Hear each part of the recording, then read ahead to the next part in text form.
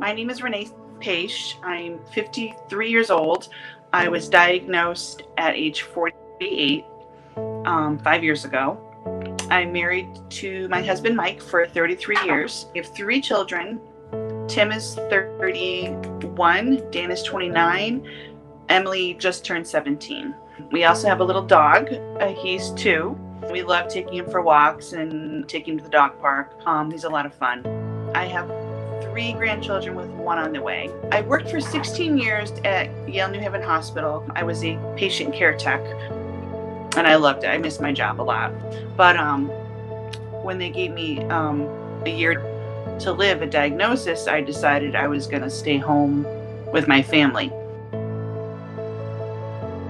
So in January of 2016, I started feeling very bloated. A friend of mine actually touched my stomach and said, "Anything? What's new?" She thought I was pregnant. So I knew it wasn't all in my head. I didn't have as much as an appetite as I usually do. I would eat a lunch at work and then come home and not be hungry for dinner. One day after work, I came home from work and I laid down, and I never usually did that. And I was just really tired and not feeling great. So I said, "Oh, they just need to admit me and find out what's going on." So I went to our local emergency room here, and they did blood work, and right away they saw my liver enzymes were elevated.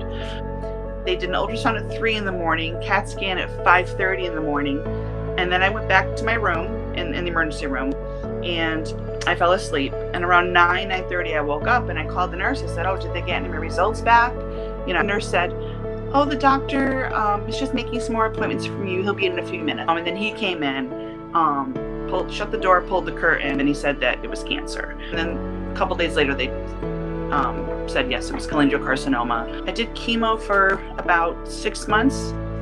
When I found out there's a Facebook group, I heard about a procedure called the TASTE procedure. I asked my doctor about it, and I was able to get it. He didn't offer it to me, but I'm so glad that I found out through a fellow warrior, a fellow patient, about it, because it was very successful for me. I had a 9-centimeter tumor covering most of the left lobe of my liver. So the 9-centimeter tumor in my liver was completely destroyed by this TASTE procedure. It's still there now. It's like 5 or 6 centimeter, just kind of a hollow shell. They're watching it, but it hasn't grown or anything. I do have it now in both lungs and a few other little spots, but I've been stable. So I'm very, very thankful. One day I was sitting at my computer in the dining room and I Googled cholangiocarcinoma, and that's how I found the foundation. I think I did contact them, and Lisa Crane called me, and it was the first person I ever really talked to, and that was great. That was very helpful.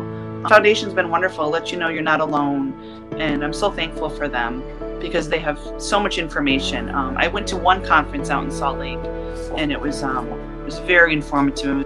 I think that if I didn't know about the foundation, I would be so lost, and so would everyone else, all the other patients who have to face this. It's opened the doors to so many treatment options, support, friendships. One thing that I would hope to give is hope. I was given 1 year to live, and I just celebrated 5 years. As much as it is very scary, you're not alone. Get a good support group going. Find out your mutations. Get second, third opinions. Don't be afraid that you're going to insult the doctor by going to get another opinion. For me, mainly it's my faith, because I know that, we're in good hands. I'm in good hands. I also read an article about a woman who was still doing well. 6 years later after her diagnosis, she was doing well, and that was Melinda. It was a kind of hope.